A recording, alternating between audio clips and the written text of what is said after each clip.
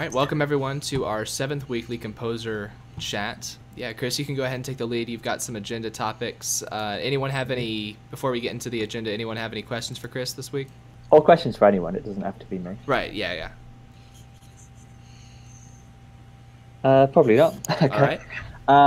How about we talk about if anyone wants to show anything off this week? So if you've done anything on your own site, if you want to show that, any programming you've been doing, any development on your own site, or anything you want to talk about in general, now's the time to say before we start going off through the agenda items. I've got one thing if nobody else has anything. Doesn't sound like anyone's talking yet. There's something in the news, sort of when Composr's validating your news entry, that I'm not sure if this is a bug or if I'm doing something wrong. So I normally keep WYSIWYG editing disabled on my site because I do just HTML for all of my posts. And if I go and add in a post here, I'm just gonna do it here so that I can describe it well. So I'll type in an opening HTML bracket in the square brackets, but then I'm not going to put the closing HTML bracket, which is an error on my part. I should put the closing HTML. Sometimes I forget to do that. I'm going to click Add News, and Composr catches it, and I'll share my screen, although it'll be a little small. So Composr it's a little green, catches actually. it. Huh? Oh, no, it's okay. Okay. It was green printed for a bit, but it's fine now. So it says error has occurred. Tag HTML was not closed, and it gives me a chance to correct it here. However, if I do go in and type the closing HTML bracket and click proceed, it says you did not fill in all the forms correctly, and I go back, and then it's reverted my change. So then that's doubly annoying. Yeah. Right. Okay, that must be a bug, and I'm going to write that down, and I'm going to take a look at that. Yeah, I wasn't sure if there was some other field I was missing or if it was a bug. So WYSIWYG is off, Comcode is malformed, doesn't submit, and back button breaks form autofill. Okay, cool. I'll have a look at that this week probably. Cool. Yeah. Okay, well, agenda items. So customizing inline editing in Composr was an agenda item, but I guess I can do this. This was for one of our users, Joe, and Joe is here. I see he set his name. Can you guys Joe, hear me? I assume this is Joe. It must be Joe, yeah. Yeah, that's me. I got my my camera working here. I can see myself, but I guess you guys can't see me. Yeah, it says it's turned off the video to save bandwidth, which it seems to be doing to people quite a lot. So I think it must be quite sensitive. Do you know how to use the text chat? We can hear you now, but it'd be great if you learn how to use the text chat too. How do I get to that? So on the left, it's the fourth icon down. It kind of looks like a chat bubble. Okay, yeah, I got it. You open that, and then you can just type some text in. So I got it. Cool. Okay, so inline editing. So Joe was asking me about that, and it is a feature that we have by default, and it's part of the Comcode framework too. We deploy it by default for title editing of content. So if you, for example, went to a news article, you could, I think it's like you can control click the title of the news article when you're viewing it, and you can edit it. And so that's case one, editing titles, and case two is editing details of a member. So if you go to your own member profile, or I think if you're admin to someone else's, you can control click certain fields and inline edit them. So I'm going to see if I can get that going. This is completely off the top of my head because this is not a feature people use a lot. So I'm just going to share my screen now to my test site. Okay, and I'm going to go to my profile because we're talking about doing it for member profiles. And I'm going to see if I can do it from admin. Let me see here. Yeah, I can't see that working actually. I might need to turn it on actually in the configuration. So let me have a look in the admin zone here. Yeah, there's an option. Bear with me. Okay, the option is off by default. Okay, and it's in its feature options. and it's under Advanced at the bottom. Enable inline editing.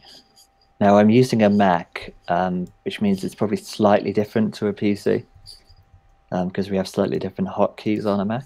But basically it should be the same, it's just different hotkeys. So I can't off the top of my head. Hang on.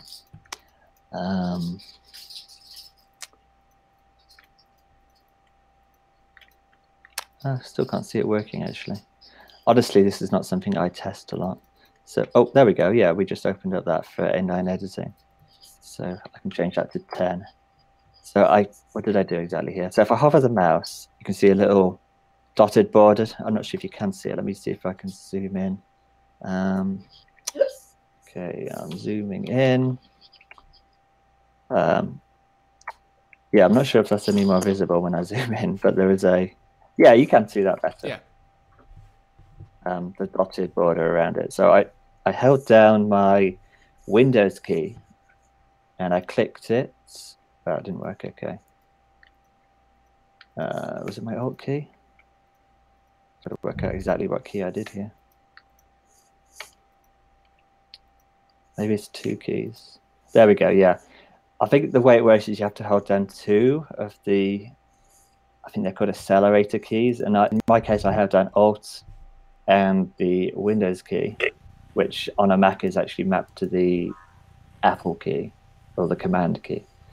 And I clicked it, and then I can type and just press Enter to save. Again, I'm going off the top of my head here, but I will show you how this is implemented in temp code. Okay, so I'm going to move my editor across, and it's the About template that drives this screen.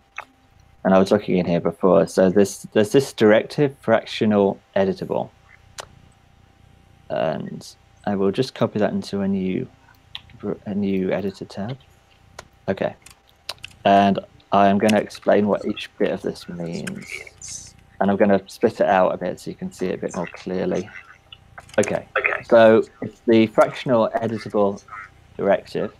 It takes, the first parameter is the raw value, which is, there's a distinction between the displayed value and the raw value. So imagine something similar to Comcode. The displayed value, which is value, is going to be rendered in HTML, but the raw value is going to be the actual Comcode, so the markup. So the directive takes the raw value, it takes the name of the field parameter as it's saved. Let's just pretend this is field 5. So it takes field 5 as the parameter. Then it takes a page link where the saving happens. Oh, I just got this slightly wrong. I believe this is 0 or 1. So let's just say it's 1. I think if it's 0, it doesn't actually allow inline editing at all. And then we've got the displayed value here. So what it's doing is it's wrapping the displayed value. So you actually use it where you display the field. And if the user viewing didn't have access to save, it would just display the rendered field without any editor. But all the parameters to the directive define how it can do the inline editing. So going through again quickly, it needs to know the raw value, the unprocessed value. It needs to know the field parameter for when it's saved, and it needs to know the page link of where it's saved, and it has to have 1. I don't know if that last parameter is even needed. Now I'm going to show how it's actually implemented in PHP. So it's a little bit complicated with this page link, but basically it's the members module, whatever that is. I can just change that to site if it's in the site zone in my case. It's the view screen of the members module. We're editing for this member ID, but we can actually leave that out if we're editing ourselves. I think we could actually leave that out too. I think that's enough. Anyway, if we look at the code for saving settings, again, it's a little bit complicated for member profiles because the editing is actually integrated into the viewing because it's got the edit tabs. So we have these hooks that define for each edit tab how it's saved. It's probably a bit better if I show this. So here's the profile. We've got all these tabs. Then we've got the edit tab. And then the edit tab has subtabs. And the settings and the profile subtabs, they get saved via the hook code for settings. Okay. And there's lots of calls to fractional edit in here. And this is true if an inline editing is going on. So inline editing in the code is actually called fractional editing because you're doing a fractional edit of the form essentially. So when you're saving just a single field being changed, you're doing like a fractional save. And I'll just try and find a better example to describe this. Okay, so if you're doing a fractional edit, then all the settings that would otherwise be read from the form, like theme, preview posts, auto monitor, contrib content. I'm hearing some feedback. Hang on. Yeah, that's coming from Joe. If you could check Joe. I turned his volume down there so you can continue, Chris. But Joe, make sure you're using headphones and nothing's echoing through. Yeah, I just muted you, Joe. Actually, that's solved it. So type in the text chat if you like. Okay, I'm really aware this is pretty complicated. Okay, so if you're doing a fractional editing, rather than taking all these individual settings from the posted data from the edit form, it will either set them to null, which basically means it's not saving any changes, or it'll set it to something like integer magic null, which is something recognized by the database system as saying don't save a change to that field. So the date of birth day is integer magic null, and that will actually go through in the database query. It'll be trying to change DOB day to integer magic null, but the database layer in the code is smart enough to know to kind of skip a save if it's set to that value. So it's a kind of a weird hack in a way, but it's nice because we don't have to have separate code for saving all this inline editing. It goes through the exact same editing pipeline as the form. It's doing it in a partialized way, a fractionalized way. Let me see if I can find another example from the code to try and explain this better. It might be better if I show you from a different module because the member saving is so complicated with all those subtabs and all those individual settings. So I'm looking at the news module now. Okay, so this is a good example. So this is the edit code for the news module. You can imagine a fractional edit is being posted through to this, pointed there by the fractional edit directive, and it's reading in the news article, but it's defaulting the field. So the field's called post, and it's defaulting it to the value string magic null. So if it hasn't actually been sent through post, it will put it as string magic null. And then when it tries to save in the database, it will just omit saving that field. And it's pretty much the same for everything. So integer fields are integer magic null. String fields are string magic null. So that's from a programming point of view. If you're just using the inline editing for something that already implements it, you don't actually need to write any of this code. I just wanted to give some context to how it actually works. So yeah, again, it's as long as you have a module that supports fractional editing, then you just need to give the correct parameters to the fractional editable symbol.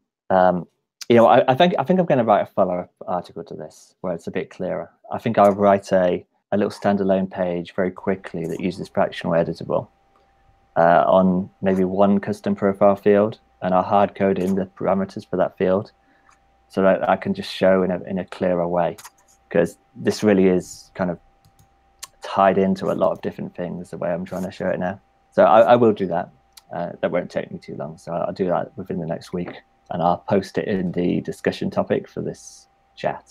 Okay, so I realize that was incredibly complicated, but fundamentally it's not too complicated when you're just doing a standalone single editable field.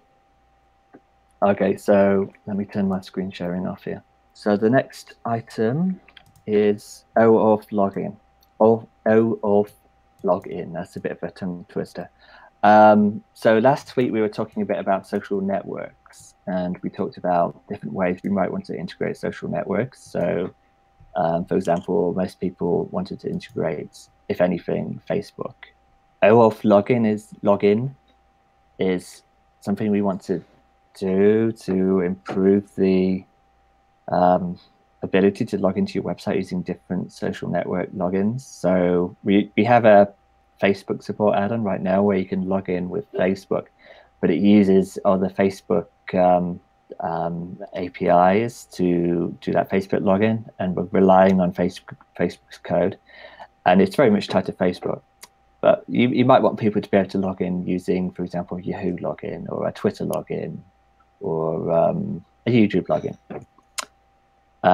In the future, I just want Composr to be able to support multiple logins using a standard framework, and you just decide which ones you want to allow users to log in from.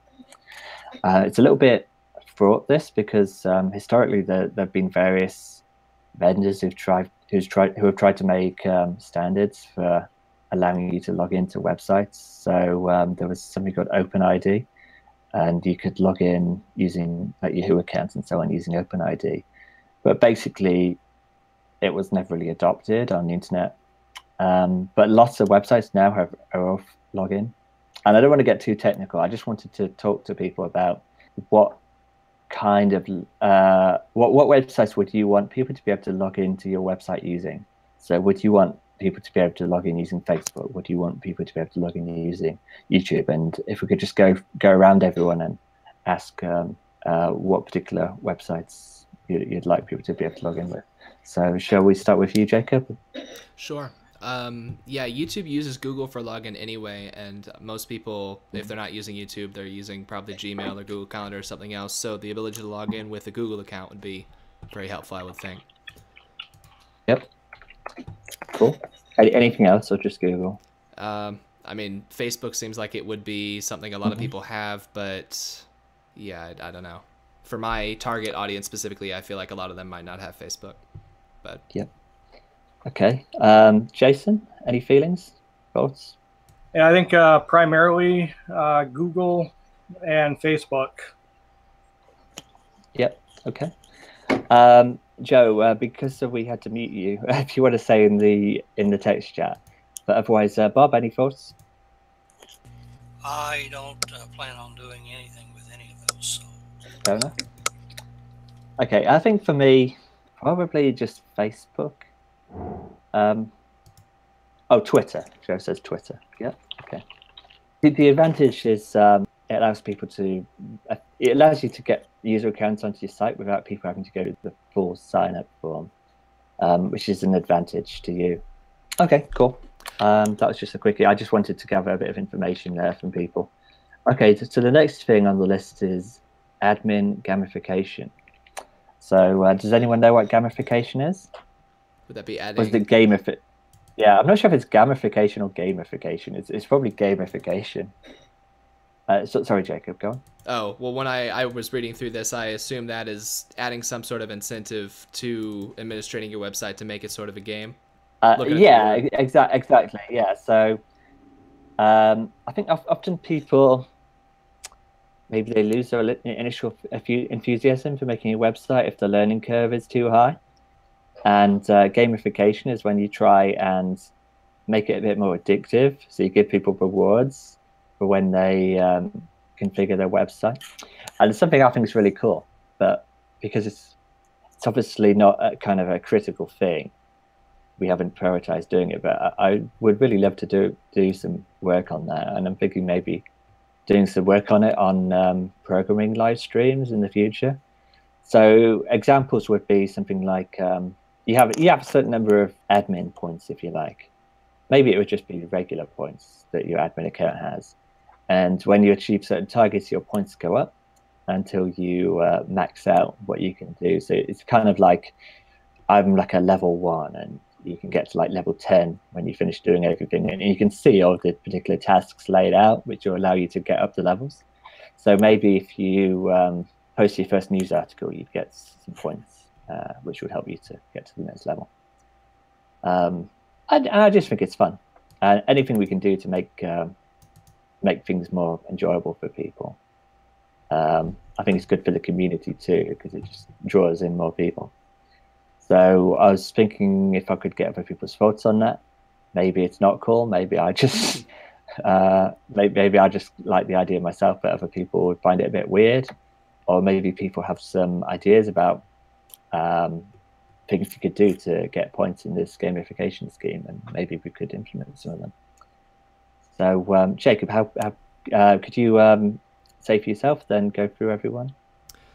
Yeah, so I do like the idea of adding some sort of system that shows you what you're doing and what you've accomplished with your website. When you said just now, like making your first news post giving you points, that kind of reminds me of when people on the Composr forums, I've seen people talking about how you shouldn't necessarily make your website use every single feature in Composr. You should start with what you need to do and then figure out how to use Composr for that. That's just something I've seen other people recommend on the Composr forums. So I think if we were setting up some sort of system that's kind of pushing you to do every single little thing in Composr, that might get a little bit out of the scope of what some people might want. You know, if they set up a website for a blog, maybe they don't have a forum. So I don't know how that would work if you are trying to get them to make a forum post for points. Yeah, I think we just have to make it customized to particular tasks based on what add-ons you actually have. So if you've removed the news add-on, it just wouldn't have that task. That makes sense. Okay, yeah, I'd say if you go through everyone, Jacob. Yeah. Bob, what do you think about that? No comment on it from here. Okay. Joe is welcome to type in the text chat. And Jason, what do you think about it? Yeah, I think it would be a good way to get some of the new people sort of acclimated to the whole running a website experience. Probably not something that I'd be looking at to use on my websites, but I can see where it would definitely be a good use for, especially the new people. Mm-hmm. All right. Joe says he's got some earbuds now, so we'll try unmuting him, and I'll turn him back up. I think Joe's saying he thinks the feature, the gamification feature, would help, not his earbuds, if I read what he said correctly. Wait. Is that right, Joe? You're talking about the feature helping rather than the earbuds helping? No. Just. Oh, okay. No, your earbuds are helping. Cool. Can you guys hear me okay? Is we it can, still echoing? Yep. No, the echo's gone. You're good. All right, perfect. Okay, I was also thinking about having an animated paperclip in the corner of your site. That's a joke. I don't know if everyone remembers Clippy from Microsoft Office. Okay. Well, there's a tracker issue for this.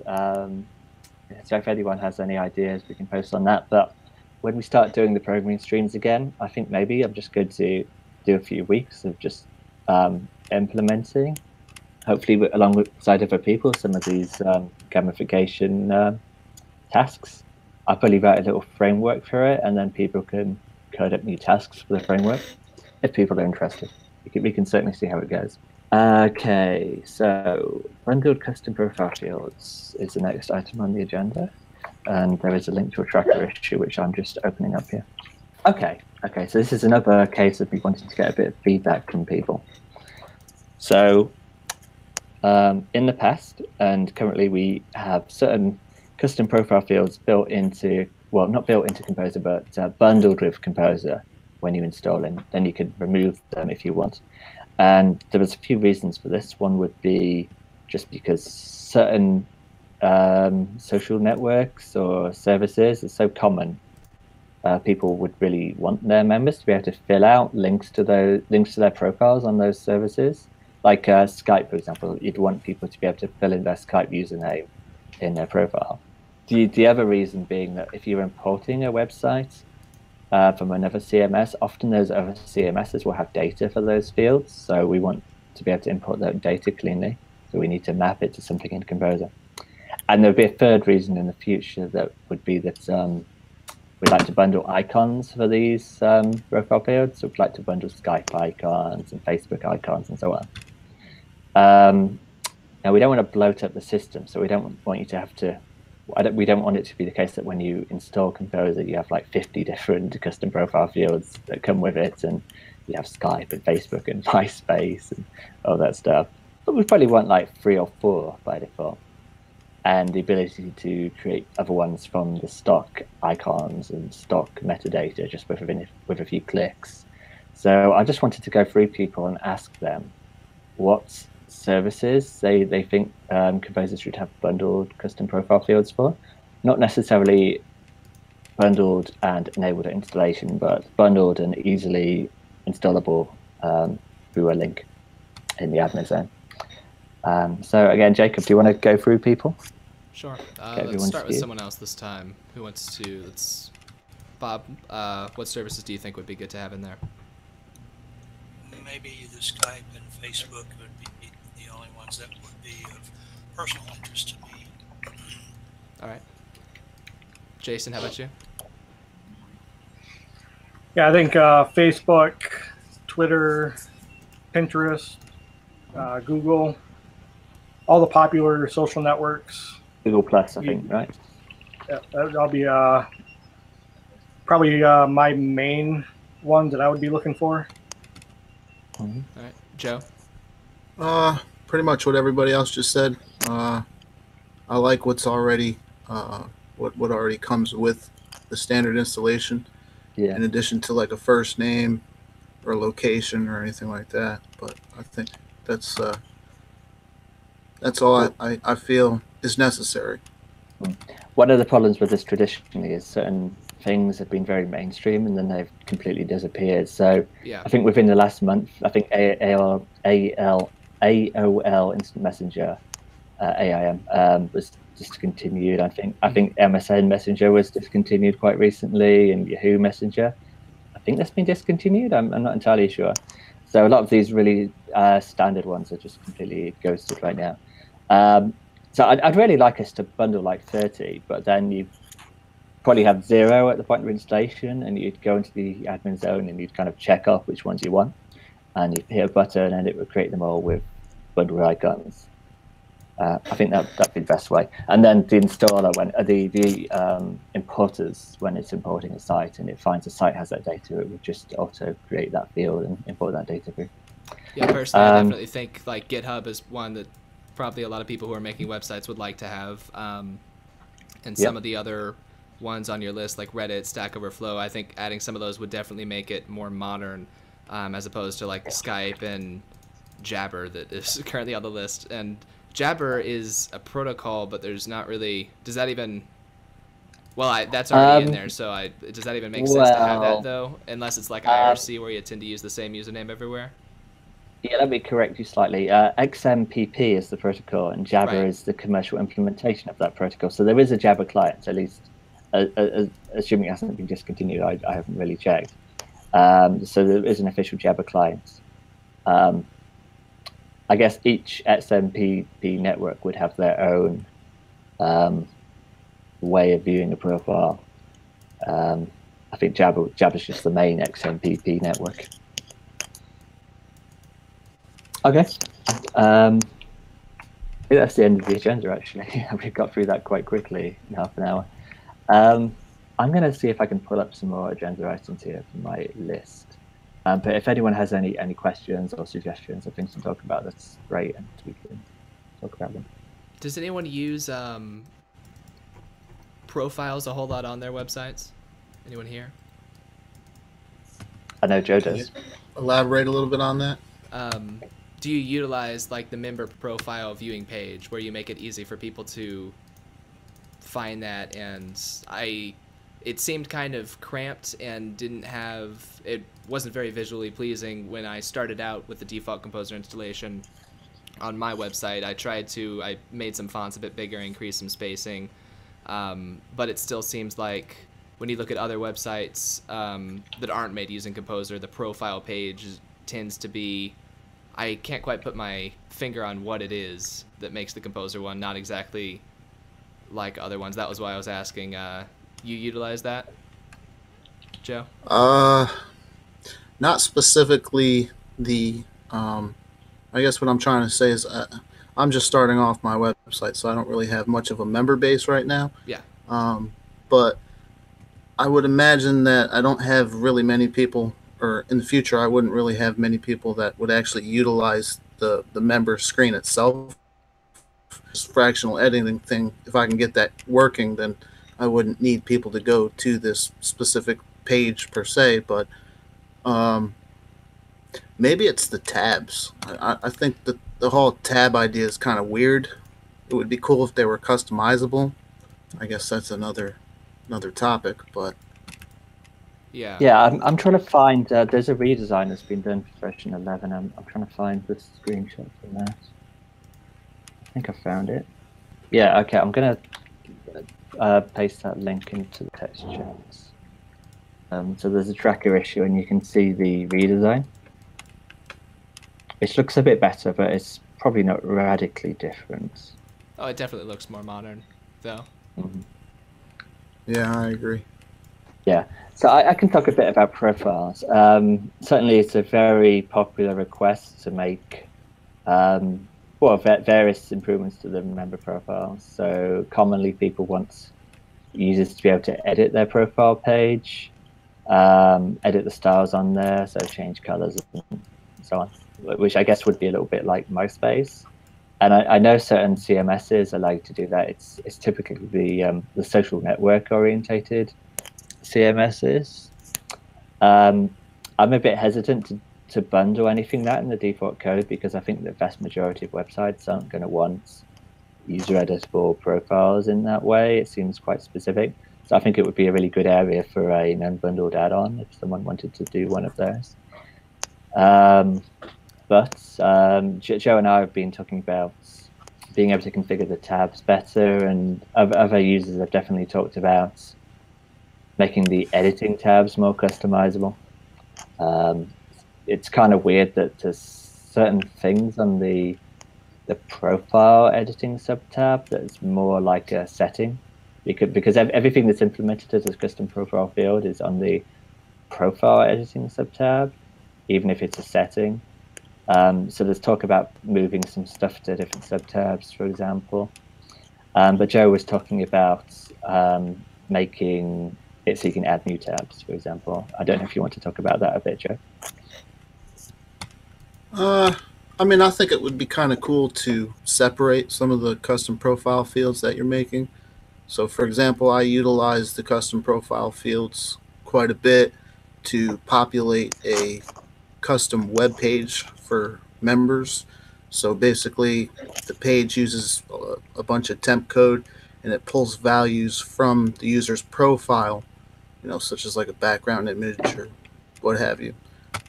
So I mean, I utilize the custom profile fields quite a bit, and I think that, I mean, yeah, I guess that's all I'm trying to say is it would be cool to just be able to categorize those custom profile fields. So like for what I use the custom profile fields for example, like choosing a background image or something like that, I'd like to be able to put that in my own tab, like maybe like a tab called website, something like that. So a user can click on that tab and be able to choose specifics like a background image or what have you. I had one question though. Let me see if I can get to my profile page. Whilst Joe's looking at that, I'll just talk about that a bit. So I think that's a really good middle ground between so some people want us to make it so it's the profiles are editable, the profile layouts and color schemes, etc., are editable by users out of the box, which I think is too much by default. I think that would be bloated for most people. But having more of a framework for how the tabs work would help people build that themselves if they wanted that. And it would probably be useful for quite a lot of different things. So let's say a site had, we were talking about fields for social network links. If someone had 20 social network links, it would make sense for them to have that on a separate tab of social network links, rather than having a bloated profile subtab. So I really like solving things from a framework approach, then letting people take that in any direction they want to take it in. But again, if anyone wants to make an unbundled add-on, that's great too. There's many ways to solve these things for the community. So, Chris, I had a question here. I don't know if it's a bug or if it's just the fact that, like, clicking on the tabs utilizes JavaScript. But basically, when I try to link to a specific tab, like if I'm on a certain page within a certain zone, and I link to a specific tab to try and edit something under that tab, it doesn't always go to that tab. So it can sometimes default to the settings tab, even though I'm linking to like the notifications tab or the title tab or something like that. Yeah, I'm pretty sure that it used to work, though. I could be wrong, but again, I do believe you. It's probably some kind of timing bug. I'll take a look at that. okay. I'll just write that down. I could have sworn that it used to work, and I think, and again, I could be wrong, but I think that it started to not work after we discussed a recent bug fix. I think it was something to do with, it was the Facebook issue with Facebook logins not being able to edit the profile. And I think ever since you gave me that update, it made it so it doesn't work. So I can't link to a specific tab. Okay. I don't know about that update. It's possible. I mean, I always get surprised by what bugs come out from changes. But I know it's very complicated, the code, to get to the subtabs, because it has to direct to the edit tab. It has to wait for the AJAX request for editing to come through. Then it has to then navigate to the correct subtab. So it's very likely there's some kind of timing issue there. It's just making some assumption about the order things load in, for example. So I will take a look at that, see if I can track that one down. So I was looking at possible things to discuss. By the way, in the future, it might be we can start doing testing for version 11 in community chats. Okay. We can do user experience testing and reviewing each screen, seeing if it's user-friendly, seeing if people have ideas for that screen.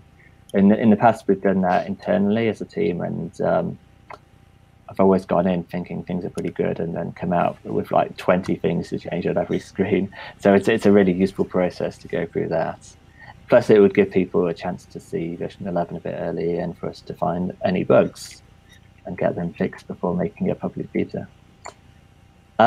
There's one thing I've got down here that we can talk about, which is other CMSs, people's experiences with other CMSs, what they like about other systems, for example. So if anyone has any thoughts, I don't really want to criticize other systems. I'd just like to know what other systems do well, because I'm sure other systems, I know other systems do certain things better than Composr does.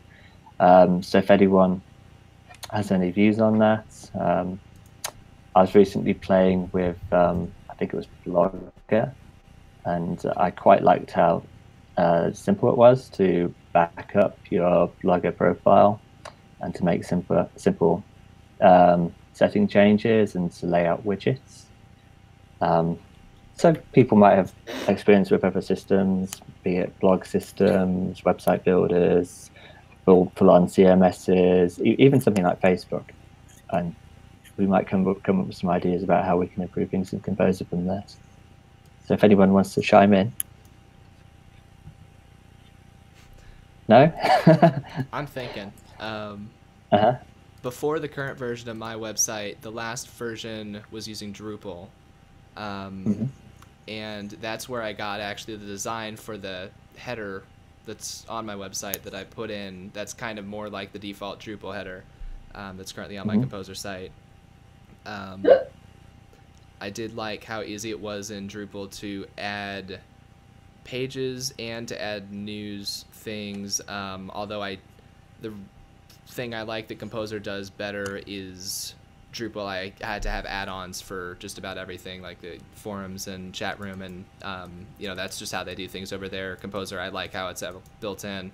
But yeah, I think Drupal nails the front end defaults pretty well.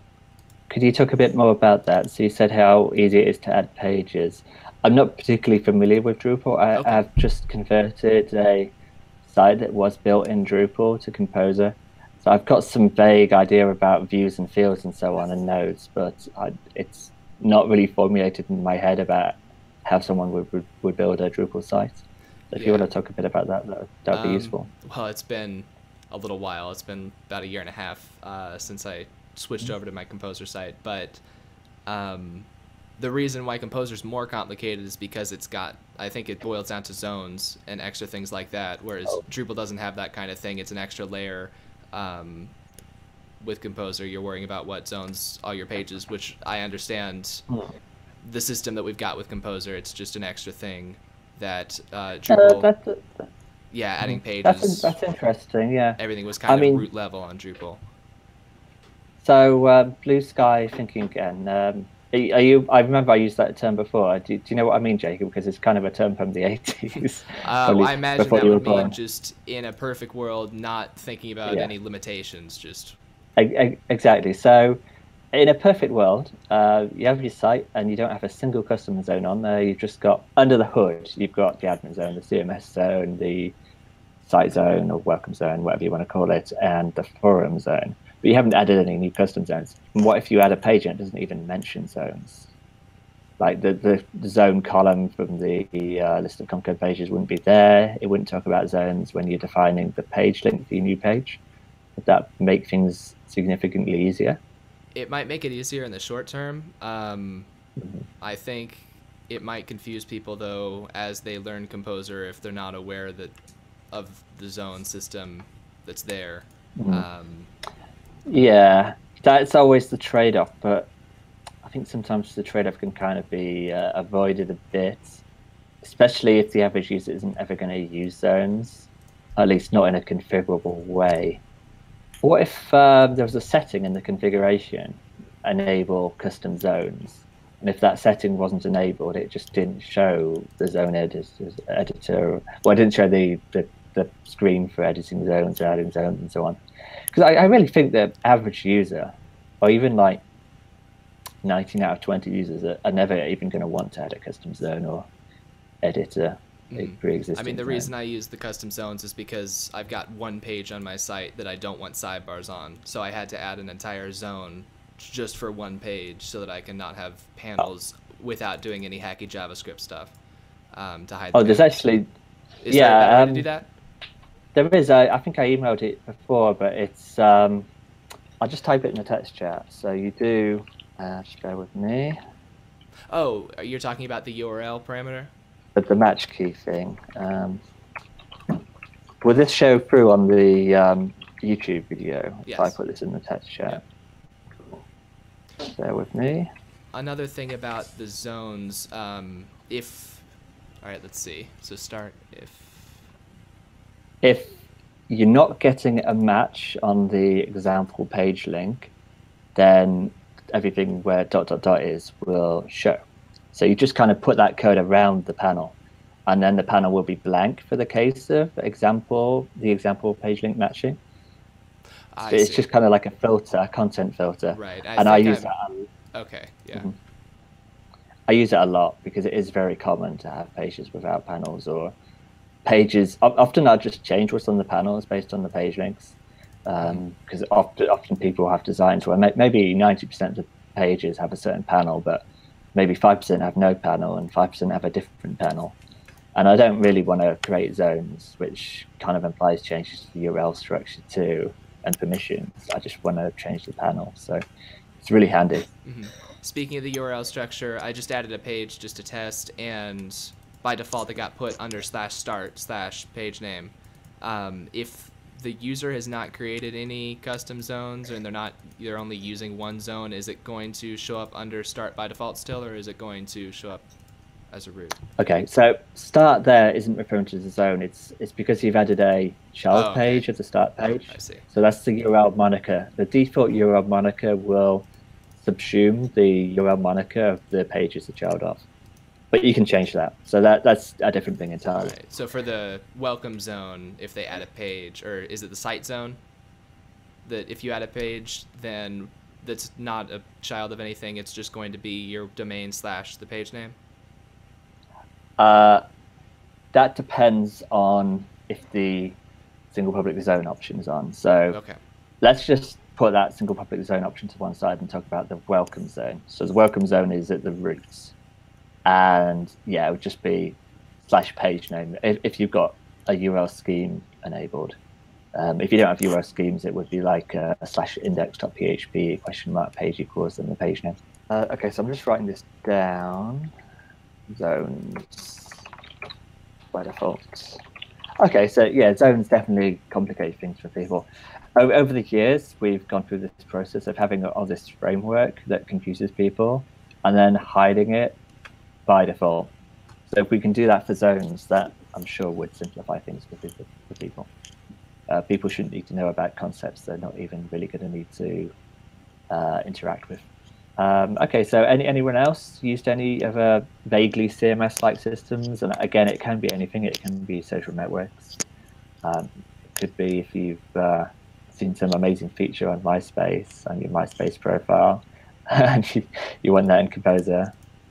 I'm kind of joking, but you can get inspiration from the strangest places. Okay, so let's see what else we can talk about here. So this is sort of relating to zones, but that's also relating to user profiles, which we were talking about earlier. So one of the things that I pinpointed, one of the things that kind of bugs me about the way that user profiles work in Composr, and I understand why it's this way, but when user blogs are enabled and somebody goes to add a blog post, they get taken to the CMS zone. Now, I think of my website as having two sections. I've got the section that people see and then the section that only I see, which in my mind is the regular, my terminology is probably all kinds of messed up, but the regular zone and then the admin zone. And I kind of think of the CMS zone as lumped in with the admin zone because I don't want people seeing my CMS zone because I haven't themed it at all. Like I've got my theme that I've put a lot of work in for the rest of my website that doesn't apply to the admin zone or the CMS zone. So when you go to a user profile, you can click through their profile page, their activity page, friends page, inbox, and everything is in the regular theme that the rest of the website will be in. But if somebody goes and tries to add a blog post, at least on my website, you go into the CMS zone, which looks different once you start customizing your website's theme. Okay, so let's solve this problem for you right away. So I'm sharing my screen here. Okay.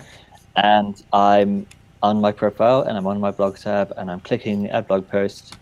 And just as Jacob describes, it takes me to the CMS zone. Mm-hmm. However, things are coded pretty flexibly. So I'm going to open the redirects page under structure redirects. And I'm going to set up a redirect from zone content management from page CMS_blogs to zone welcome to page CMS_blogs. Okay, so that is saying if you go to CMS blogs in the CMS zone, it's going to take you to CMS blogs in the welcome zone, which doesn't actually exist, but I'm going to get to that in a sec. So I'm saving that. Now I'm going to create a redirect from welcome zone CMS blogs to content management zone CMS blogs, and I'm making that transparent. What this has effectively meant is that now there's like a virtual module running in the welcome zone called CMS blogs, which is redirecting to the real instance of that in the CMS zone, and it's doing it transparently, so it's happening behind the scenes. It just appears to run from the welcome zone. And I'm saying if you try and access the original module from the CMS zone, it will do an actual redirect to take you to the welcome zone. So now if I go back and refresh, fingers crossed, if this is all hooked up properly, if I click add blog post, I don't think that actually, has that worked? Yep. Yes, that's worked. Yeah. Wow. There we go. All right. Yeah, so when we define links between modules, we basically make it search for the module, and the search function within the framework respects redirects. It looks at the redirects, and it will then kind of work out what's the correct zone to link to. All right.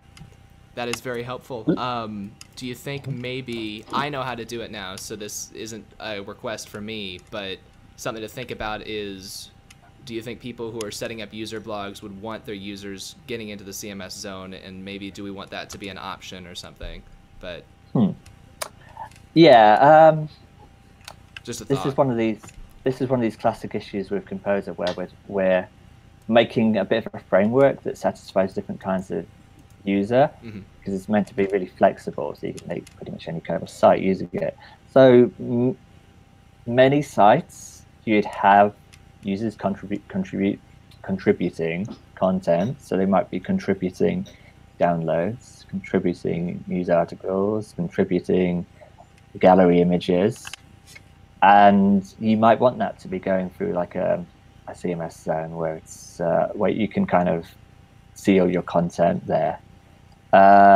Or you might have a site where you have a staff team, and the staff team have access to the CMS zone, but not the admin zone. And you kind of use the CMS zone as, in a sense, their own limited admin zone. Or you might have the case of a site where people aren't even allowed to contribute anything except forum content, so they'd never end up in any CMS modules. Or you might have a case like Jacob where you want certain things to be submitted by users, but you don't want it to be separate at all from the website. There's also some complexity with security. So the CMS zone is, by default, it's configured to make you have to log in if you're restoring an existing session using your cookies. So for the public zones, if you access it another day, if you close the website and you reopen it and you've logged in automatically using cookies, you can just keep using your login. It doesn't make you log in again. But for the CMS zone, it makes you actually Validates it.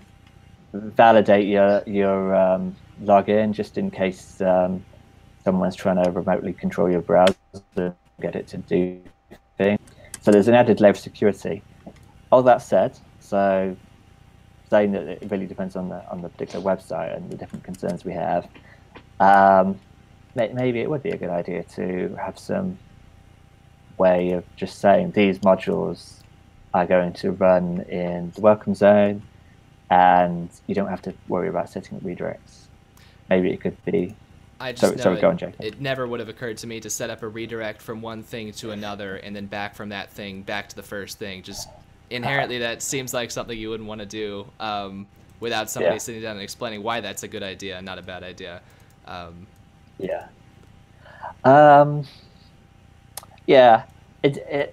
These kind of decisions are a little bit tough because we don't want to add complexity whilst trying to remove complexity. So by adding a secondary interface and then having that manage an underlying interface, we're adding another layer of complexity and another UI. I think I need to have a think about this. I don't think I can answer right away. I'm going to write down to have a little think about it. I am curious now, if a user goes to add a blog post and they're in that state where they need their login validated normally, is it going to validate now that we've set those up still, or is it not going to validate anymore? It will use settings for the zone it's running in. So because it's now running in the welcome zone, it won't require validation of your login. Okay. Because that runs on a per zone level. It shouldn't really be an issue actually, because we have request token tracking in Composr 10, so you can't remote control the browser at all. Plus, we also have referral tracking. So if a forum post comes through from some dodgy third-party site, we'll at least try and notice that and block the submission. That's slightly complicated by the fact that it's not slightly, it's totally complicated by the fact that HTTPS will block referrers. At least I think it will. The rules regarding this are a little confusing, but I think if an HTTPS site is linking to maybe an HTTP site, then the referrer is unknown to the HTTP site. So if you're running your site on HTTP and the hacker is running on HTTPS, I don't think you can detect that the request has come from that HTTPS site. Anyway, that is a complete tangent. It's just something we think about. In version 11, I believe CSP policy will also add some protection, some extra protection. Anyway, I don't think you need to worry about that at all. No, I wasn't concerned about it. I was just curious. Yeah, I think the post token tracking will be enough. Okay. Yeah, I've kind of run out of things to talk about. But that was some good stuff you had, Jacob. If you've got anything more. Otherwise, Not I guess this we'd week. close Anyone up else the have chat. anything? Doesn't sound like it. Okay. Okay, so next week we're not going to do a chat, but we will do one the week after. So I'm just going to find out the date here, just so it's completely clear. The next chat will be on the 13th of January. And it can't be this time because I'll be in England, and that would be the middle of the night for me. Hang on, let me just do some quick math in my head. So I usually do it at 7 p.m., so that is 2 p.m. Central and 3 p.m. Eastern. It's 5 hours different, Chris. Oh, is it 6 hours different? It's usually 6 from CST. It's 5 from EST. Sorry, my wife is making points about time zones, but I think I'm right. So 2 p.m. Central Time. I think that's the normal time, isn't it, Jacob? 2 p.m. Central. I don't remember if we did 1 or 2. Let me see here. Okay, let's forget about Central. Let's I'll be a British imperialist, and we'll just talk about GMT. So we'll do 7 p.m. GMT. 1 p.m. Central was what we had been doing. Oh, there we go. My wife is correct. I'm wrong. I'm getting confused. 1 p.m. Central, 7 p.m. GMT on the 13th of January. Is that good for everyone? If everyone who wants to attend? Works for me. Okay, by me. Yeah, cool. Okay, thanks everyone for coming. As I said, we're getting a bit low on agenda topics, so we're probably going to juggle the format around in some way. I suspect we'll have a shorter live chat, like half an hour, and then a longer programming chat for anyone who wants to get into the programming. And I suspect we'll be doing work on the gamification system. But we've got 2 weeks to think about it now, so I will post the topic on the forum as usual, and anyone who has any ideas can chime in, and we'll decide what we're going to do. So thanks everyone for coming, and I hope to see most of you in 2 weeks' time. Bye. Thanks. All right, bye.